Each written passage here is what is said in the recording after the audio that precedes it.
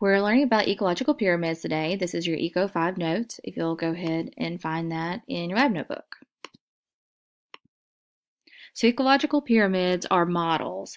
Now this is not your lab notebook. This is just a little bit of information to help you with having a little bit of background about ecological pyramids. So of course they're going to be representing something about the environment because we know eco means environment.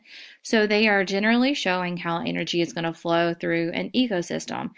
You may have trophic pyramids that are showing you about energy or biomass or about the number of organisms that live in an environment. So there's several different ways to present information or data about an ecosystem.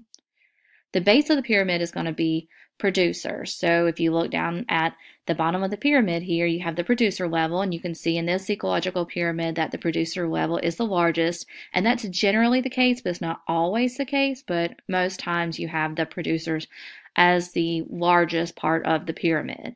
So then the ones that you have above that are going to be consumer level. So the primary consumer is going to be the herbivore, so that's the organism that eats the producers, which producers are generally going to be grass or algae, that kind of thing. The secondary consumer will eat the primary consumer, and the tertiary consumer, in this case, is the apex predator. So that's going to be whatever's at the top of the food chain, and the tertiary consumer will get its energy and food from the secondary consumer. So this is on your notes, energy pyramids. So energy pyramid is first representation of a trophic level pyramid or an ecological pyramid. So this is of course going to represent energy. It's the energy that is available in the ecosystem for each of your trophic levels. Now in this energy pyramid, you can see that the energy from the sun is what is providing the energy for this ecosystem. That's the case with most ecosystems on Earth. The sun is going to either directly or indirectly provide that energy. So the energy is being passed up the food web, up this food pyramid, and you can see that off to the side here, it's showing that energy is lost. So energy is going to be released in a variety of ways. Energy is used by organisms for moving around, for digesting food, for doing all the things that you do every day, for thinking even. So this is the 10% rule. And this is really important because on your EOG, you'll probably have specific questions about this. So if you notice the numbers here, in this energy pyramid, you start out with 100% energy. So that's your base level of energy that you have, 100% straight from the sun. So the primary producers, or just the producers, have the largest amount of energy that is available. So 10% of the energy passes up to the next trophic level. So 10% of 100 is 10%. So that's why you have this number here. 10% of 10% is 1. So that's this number here. 10% of 1 is 0.1, and 10% of 0.1 is 0.01. So the reason why it's called the 10% rule is because only 10% of the energy available at each level is passing up to the next level. So what happens to the other 90%? It gets lost, it gets consumed, it's used in some way. Like I said just a minute ago, digesting food, moving, running, thinking, hunting food, doing everything that you need to do every day.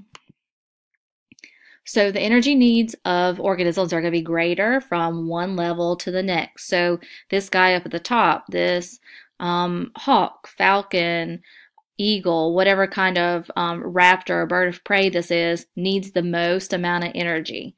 So it's going to have to consume a lot more than like the rabbits down here would have to in order to have the amount of energy that it needs for its daily consumption. Each level in a trophic level pyramid or in an ecological pyramid can support fewer numbers of organisms than the one below it. And that's because of the amount of energy available. That's why we were just talking about the 10% rule. So you can see the 10% rule reflected here. 100 to 10 to 1 to 0.1. And you can see this pyramid only goes up to a third level consumer. It doesn't have a quaternary or a fourth consumer like the previous example did. So about 90% of the energy in an ecosystem or in a trophic level is going to be lost to the environment. That loss is consumption. It is energy that is used due to growth and reproduction, repairing cells, homeostasis, digesting food, moving, all the things we were just talking about a few minutes ago. So you can see that represented in this 90% of loss over here. Numbers pyramid. So this is the next example of an ecological pyramid. So a numbers pyramid is going to represent the amount of organisms you have available at each trophic level in an ecosystem. So this is going to be looking at populations and seeing how populations compare to one another. So down here, this is showing you 11,977. That's your producer. These are aquatic plants. The next level up, so these are going to be your primary consumers. These are caddisfly larvae, which are these cute little bugs over here. Those are eaten by the bluegill fish, which you see in the secondary consumer level. There's 316 of those in this particular habitat. And then the smallest group, but the largest organism that needs the most energy is going to be the 13 largemouth bass that you have in this particular habitat. So this numbers pyramid is just showing the amount that you have available in a specific population in a specific habitat. So the autotrophic level is going to be your producer level, and generally they're going to be the largest amount of organisms that you have. So in this example, you have 5 million producers available. You got lots of these grasses and other types of plants. And then you can see things get the amount of those organisms get smaller as you go up. But one thing that I think is interesting is the organism itself generally is going to be getting larger. So you can see up here we have the largest organism, but it represents the smallest population, only 5 of those tertiary consumers. Same thing down here, over 5 million in population of producer, and then drastically gets smaller and smaller. So the total number of individual organisms tends to decrease as you go up in trophic level. So you get fewer and fewer of those organisms as you go up the pyramid, in the numbers pyramid. And then the last one is a biomass pyramid. Bio! So what's bio mean? Bio means life. So biomass pyramid is going to represent the total mass of the living organic matter or recently living organic matter. So that is looking at each trophic level in the ecosystem. So in this pyramid, in this biomass pyramid, the bottom one, we have our producers, and that's approximately 3,000 grams per meter squared. Looks like it's 2,880 exactly. So the primary consumers, the fish that we have here, 675 grams per meter squared. So you can see again, the number is getting smaller and smaller, so the biomass that's available is getting smaller and smaller as you go up in the biomass pyramid. So the number of organisms is going to be reduced. It gets smaller as you go up each successive layer or trophic level. The biomass is also going to reduce. So since you are getting smaller and smaller in the amount that's available, you're getting smaller also in the biomass that's available, because the biomass is just literally looking at the mass, the weight, the amount of the living organic tissue and organic matter that you have available. And also the biomass may include things that are recently deceased or parts of living organisms that are going to be part of the organism, but maybe something you don't necessarily want to eat, like a bird's beak, for example. So a bird's beak would be included in biomass because it's organic matter. It's part of that bird, but you wouldn't want to eat it. So even though the biomass pyramid shows the total mass of the living organisms available, doesn't necessarily represent the amount of energy that's available. So you might have some chicken fingers, but you're not going to have like some fried chicken beaks. Maybe you would. Probably wouldn't be good though.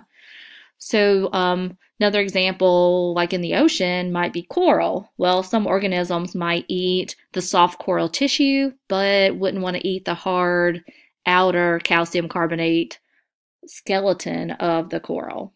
That wouldn't be tasty. So on your note sheet, you should have this part filled out. Nice little screenshot of your notes. So you also have one corresponding thing that goes along with that, and that is these little pictures. Yeah, yours are in black and white.